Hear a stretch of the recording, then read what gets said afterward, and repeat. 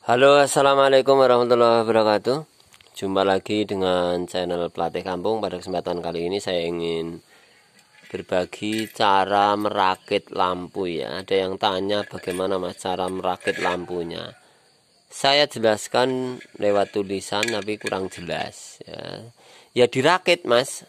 Setelah dibongkar kan harus diperbaiki. Kemudian dirakit ya. Perbaiki itu ada yang diganti spare partnya, ada yang diganti mata lednya, ada yang diganti drivernya, yang rusak apa, kemudian disusun lagi. Nah ini kebetulan diganti lednya ya. Ini kempeng tutup ya. Ini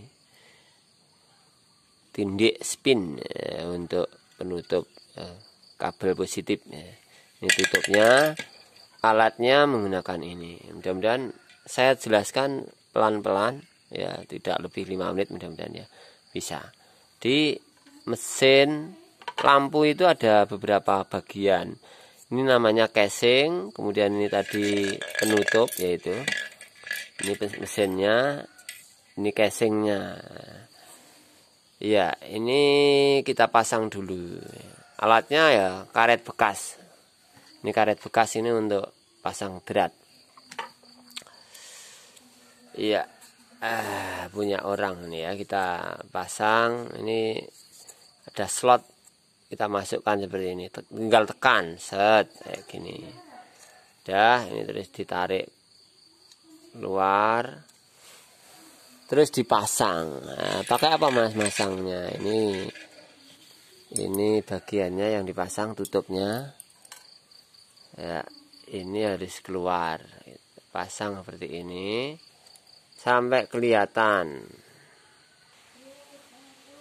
diputar seperti drat itu ya, putar. Ini udah kelihatan.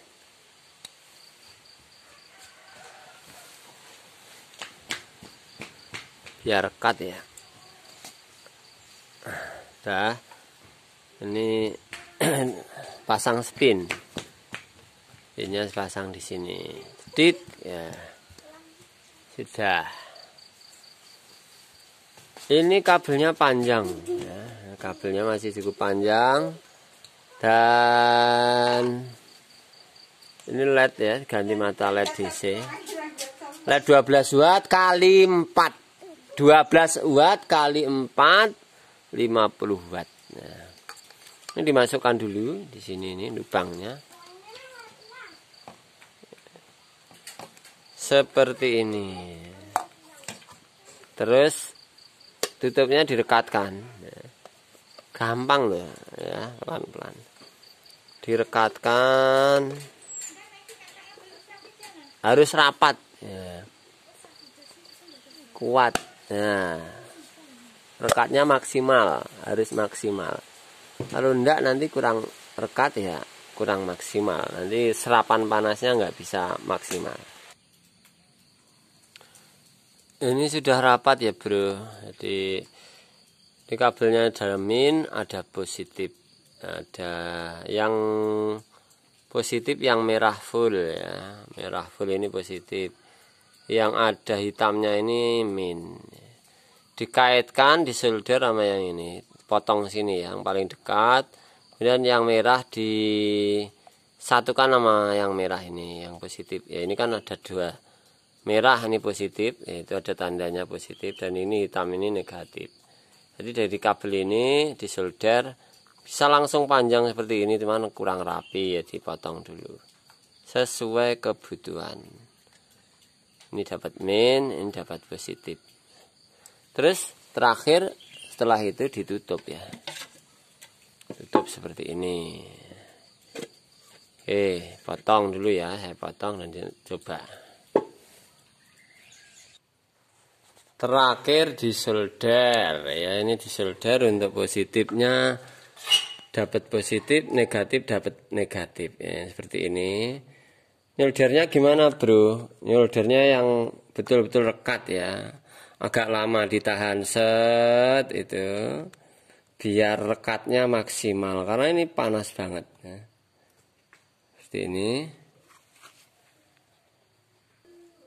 Ya. Der ya. Der sudah kuat. Dicoba, ini sudah ya 50 watt ya ini ya, 50 watt. Terakhir dicoba. Iya, udah nyala ini. Nyala. Terang banget. Setelah itu ditutup. Dah. Ya, dibersihkan dulu nanti. Tutup seperti ini. Udah jadi ya. Oh, mantap. Itu bro. Matur suwun, terima kasih. Kurang lebihnya mohon maaf. Ini disolasi untuk finishing ya, biar nggak mudah, atau dilem silikon.